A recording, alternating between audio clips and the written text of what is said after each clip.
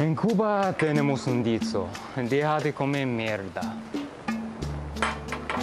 Y es hora de que el mundo deje de pensar que todo lo que tenemos en Cuba, sus cigarros, café o carteles de Che Guevara. Demasiado tiempo hemos estado bajo la sombra, nuestros vecinos hispanos de México, Colombia o Argentina. Y hoy, finalmente, aprenderemos todo sobre la República de Cuba. Cuba, the tropical paradise of the Caribbean, well known for the automobile classics reminding us of 50s Americana, touristy beaches, and the spot where the X-Men stopped the Cuban Missile Crisis.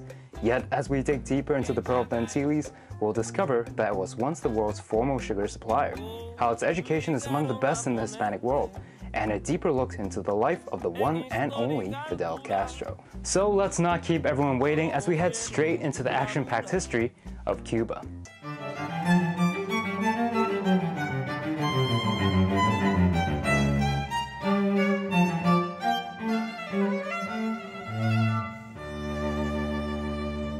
What's up everyone, my name is Tim and welcome back to History City. So Cuba is the first in a long list of countries in the Americas, and being that mysterious communist cousin in the Caribbean, its past is often overshadowed by the events of the Cold War.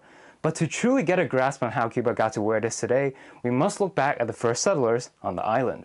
Before the arrival of the Spanish, Cuba was inhabited by a mixture of the Taino, Guanahatabey, and Siboney peoples, with the Taino being especially famous for their peaceful and pacifist nature. The Taino also worshipped the Zemi, which could either be an ancestor spirit or a deity, but unfortunately the natives of Cuba lacked a writing system, and a lot of their stories were simply lost to the dust of time. For over 1,000 years, not much changed for the Taino and other natives, until a strange Italian man showed up on the island's shores. By now, almost everyone on the planet has heard of Christopher Columbus, discovering America with his Nina, La Pinta, and Santa Maria, even though the Vikings did it first. Columbus, supported by the monarchs of Spain, set foot on the island on October 28, 1492. Capitan, what new land is this? This, my Fernando, is India. But, my Capitan, didn't the Portuguese say that? Excuse me, is the wind talking? It barely took any time for the Spanish to start setting up colonies on the island, with the conquistador Diego Velázquez de Cuellar establishing the town of Baracoa in eastern Cuba by 1511. When the Spanish first made contact with the natives, it kinda went like this. We come here in peace. Who are you? My name's Guama, we are Taino, so you guys wanna do trade or something? No problem. Just let me ask the senor here what he thinks. So, Senor Velázquez, what should we do with them? ¿Te gustaría hablar en español? Velázquez's 3-year-long conquest of Cuba was brutal, to say the least.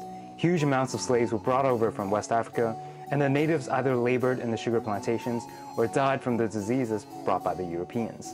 For much of Cuba's early recorded history, the island was governed by the encomienda system, a harsh labor system that gave conquistadors specific native groups to work under them.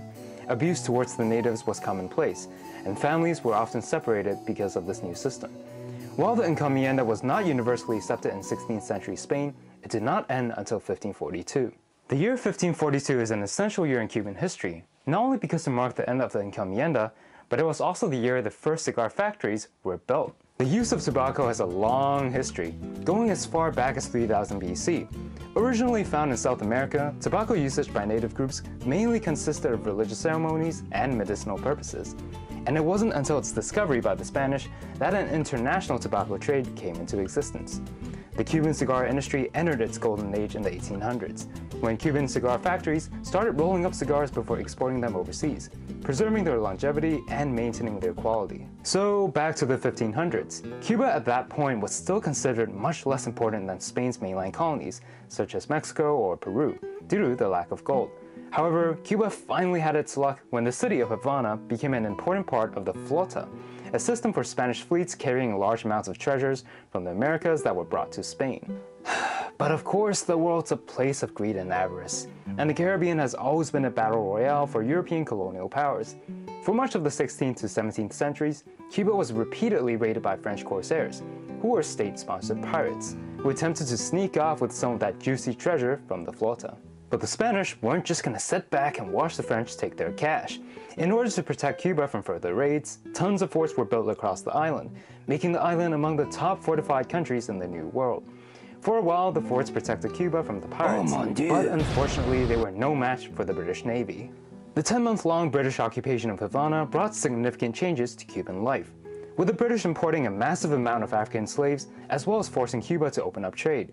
This demographic change in the 1700s resulted in nearly one-third of the Cuban population composed of Africans.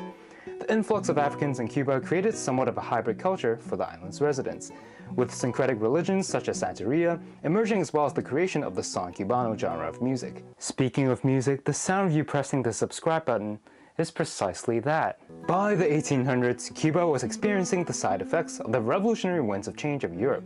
But it wasn't all bad, as the revolution started by slaves in nearby Haiti led French coffee farmers to escape to Cuba for sanctuary, thus kickstarting the island's famous modern coffee production. The 19th century was also the point when Cuba mechanized their sugar-producing industry, turning it into one of the most advanced in the world, with the use of steam-powered ingenios, at one point producing one-third of the world's sugar supply. Cuba's success also created massive strain for the factory workers and resentment towards the elites in Havana, and it reached breaking point. While the majority of Spain's American colonies had gained their independence by the 1820s, Cuba continued to be under Spanish rule until 1898. But the 70 extra years of Spanish governance was constantly interrupted. Throughout the mid-1800s, constant rebellions against Spain were sponsored by the US government through a method known as filibustering, where privately hired military companies would help the US government take over Latin American countries in times of peace.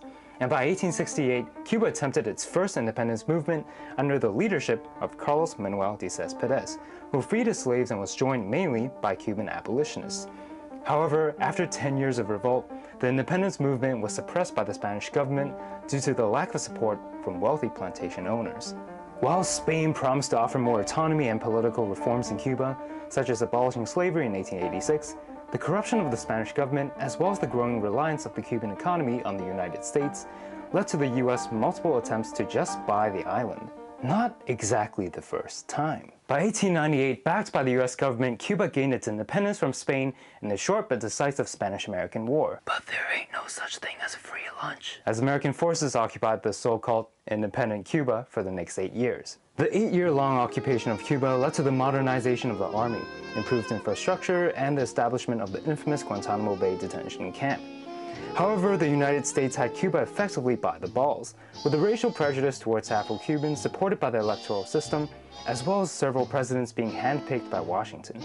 Although Cuba saw a sharp rise in its GDP, as well as becoming one of the leading economies of Latin America by the 1950s, it suffered from extreme income inequality, unemployment, and an economy controlled by US investors. The most significant figure of early 20th century Cuba would be Fulgencio Batista, who was the two-time president of Cuba from 1940 to 1944 and 1952 to 1959. Batista was originally a military officer who toppled the ruling regime in 1933 and became Cuba's de facto leader with the support of both the socialist and communist political factions. While he was a social reformer, Batista was more of an opportunist than anything. During his rule, Havana became a den of corruption, with brothels and casinos controlled by the American mafia, who funded Batista's regime. Batista's connections with the United States, as well as resentment over American criminal organizations' influence over Havana, gave more than enough reasons for the Cubans to stage anti-Batista riots and demonstrations. But being a well-known dictator with brutal tactics, Batista interrogated and tortured students across the country. His secret police, the ROC, I'm sorry, but the full name's just way too long, assisted him with protest suppressions as well as public executions. By the end of his reign, an estimated 20,000 people were killed. While all this was going on, one man on a journey to overthrow Batista and oppose the United States was about to bring the world to a standstill. This man almost started the Third World War, survived allegedly over 600 assassination attempts, and led Cuba for the last 50 years. He is, of course, the El Comandante, Fidel Castro. Castro, needless to say, is a controversial man. Hated by the right, loved by the left, viewed with suspicion, or admired by those in the center. but one thing that all sides can agree on is that he truly is a revolutionary icon. Born in southeast Cuba to a wealthy sugar farming family, Castro immersed himself in the world of politics in his teens. Before the communist revolution in Cuba, Castro took part in multiple uprisings against right-wing governments in the Dominican Republic and Colombia. During his time in Colombia, Castro leaned further to the left after discovering more Marxist literature. By the time he returned to Cuba, Castro pursued a career in law and would visit the impoverished and predominantly African neighborhoods in Havana. In the 1950s, Castro became Batista's #1 target, as the dictator was unable to successfully subdue the relentless revolutionary. While the odds seemed to be against Castro, Batista's army was demoralized and underfed. The combination of deserters from the army, volunteers, and successful propaganda eventually led to the end of Batista's reign, who ultimately led to Portugal. And under the leadership of Castro, Cuba transformed into a communist state, and everything changed after the year of 1959. For over a century, Cuba's main economic partner was the United States, and its survival almost depended on American investments. However, the ongoing Cold War between the Soviet Union and the United States affected countries around the world through proxy wars, with the Korean War ending just a few years before Castro's revolution. To the United States, the greatest threat to its existence was the communist ideology, and having a close neighbor who took sharing is caring to the extreme was not exactly ideal. When the communist government took over, everything from heavy industries to cigar businesses were completely nationalized. Persecution of opposition was rampant, and the death toll matched the numbers of Batista's regime. But more importantly, Cuba expropriated all American businesses on the island, leading to a severing of US-Cuban relations. Castro's fierce anti-American rhetoric turned the Soviet Union into Cuba's new best friend. Worried by the turn of events, the US government financed an expedition of anti-Castro Cuban exiles to end communist rule on the island. Known as the Bay of Pigs invasion, it failed spectacularly, and instead turned Castro into a national hero. By 1962, the Cold War was at its height, and the placement of American missiles in Turkey led to the Soviets using Cuba as their Caribbean base for a nuclear attack on the United States. The Cuban Missile Crisis of '62 was one of the closest times the world was to a Third World War. And if it wasn't for the X-Men, none of us would be alive today. Damn you, Marvel, don't lie to the kids! The real hero that prevented the war was Vasily Arkhipov, a Soviet naval officer who refused to authorize the use of nuclear torpedoes against the US Navy. Somebody please give this guy some credit. Castro's government continued to implement more orthodox Marxist policies throughout Cuba in the 70s and 80s. And the government's decision to supply revolutionaries to Ethiopia and Angola isolated Cuba from much of the non-aligned countries. But as the Soviet Union slowly opened up, Cuba's influence faded as well. A combination of declining sugar and coffee production further worsened the struggling economy. And the fall of the Soviet Union in 1991 shook Cuba to the core. Without Soviet economic and military aid, Cuba knew that it had to adapt to be part of the new era. By the 2000s, the Cuban government gradually liberalized by allowing small private businesses, foreign investments, and reintroduced religious holidays and services. These reforms, while supported by much of the population, made many question whether communism was necessary. And by 2008, the aging Castro stepped down as president and transferred his position to his brother, Raul. But a monumental moment arrived in Cuba in 2014, when the Obama administration attempted to normalize relations with the Cuban government. Travel restrictions became even less restricted, and the reapproachment seemed to work. Reforms reached new heights under Raul Castro when private property became legalized in 2011. But as the world looked upon a changing Cuba, the old revolutionary who fundamentally transformed the country died in 2016. Fidel Castro's death sent shockwaves around the world and was seen as a test for the new leadership of Cuba.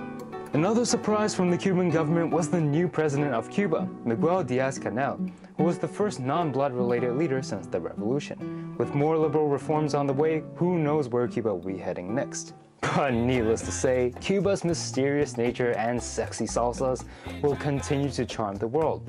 An island of poets, music, and storytellers. Cuba, don't ever stop being yourself. Shout out to Lexi for helping me out so much in this video, and I know I need to work on my Spanish pronunciation. And if any of you are interested in helping out in future videos, my email is in the link in the description. And once again, thank you all for watching, and please like and subscribe to help this channel grow, and so this Asian man can pay for his uni tuition. quedó tu cara en camisetas y postales.